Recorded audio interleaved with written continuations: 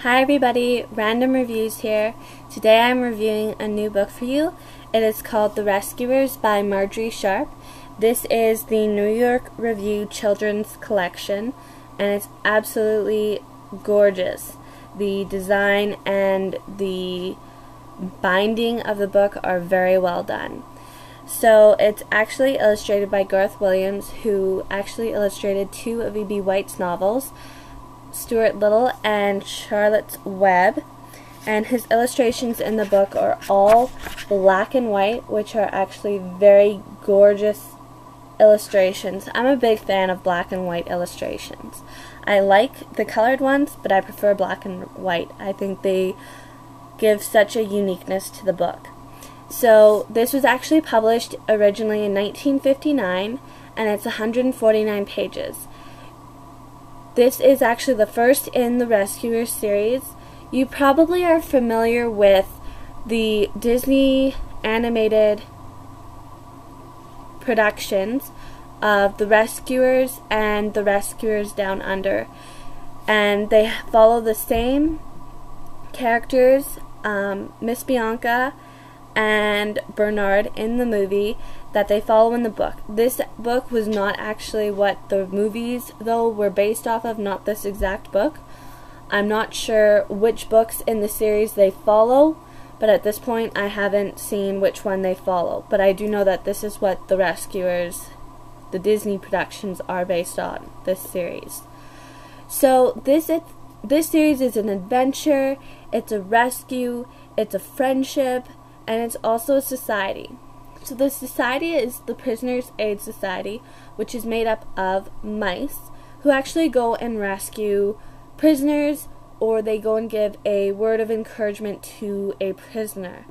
The friendship is between Niles, a Norwegian mouse that the other main characters, Miss Bianca and Bernard, need to go to talk to this Norwegian poet in the dreaded Black Castle. There we go. That was easy. Miss Bianca is the pampered mouse who's a pouch mouse. She actually is the pet of the ambassador's son. You don't really find out which ambassador it is. You just know it's the ambassador's son. And Bernard is the pantry mouse, who is also has a Medal of Honor for bravely, I believe, fighting a cat. And the rescue is, as I already stated, is these three mice, our main characters, going to the dreaded Black Castle to rescue this Norwegian poet. And the adventure is them getting there, them even starting the mission, them being in the castle trying to figure out how they're going to rescue this poet, how they're going to take him and get him out into the open after they get him out of the castle. And it's really just how they all grow from the situations they are in. I must say my favorite character in the entire book was Bernard. Even in the TV shows, Bernard was my favorite, the movies I should say, and I just found Miss Bianca's character a little immature. I found her very pampered to the point that she was almost backward in a way. I don't want to say that, and let me explain that. She really doesn't know how the real world is for a mouse. She really doesn't understand that you can't just be a sheltered mouse living in a pagoda your whole life, and out in the real world everything will be just like that. No, for a normal mouse in the story, that's not how it is. And you really see a small growth in Miss Bianca's character throughout the story. She doesn't really just think of herself at the end of the book. At the beginning of the story, she's really more about herself, what her boy needs, and at the end, she's still like that, but there is a difference in certain things that she thinks of. Even if she doesn't speak it, she does think it. And I really enjoyed the read. I'm hopeful to pick up the rest of the books in the series. I think it's a fun read.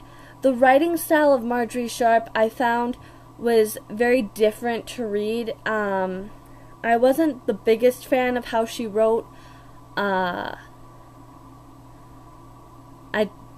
Maybe somebody else who has read this book, maybe you know the same thing I'm talking about. It was a different style of writing. Maybe it's because it was written in 1959, but I found it a little... There were times where I had to reread things because the author had worded it really weird. And don't get me wrong, I'm not an English major or anything, but it's just... It was a very weird way of forming the sentence. But I definitely would recommend reading this. I think if you were interested in something fun to read, definitely pick this up. And it's made me want to go back and rewatch The Rescuers and The Rescuers Down Under. Maybe it's because I grew up watching them, but I really enjoyed them, and I really enjoyed this story, and I can't wait to pick up the rest of the series. So go and pick up a random book and read. Bye, guys.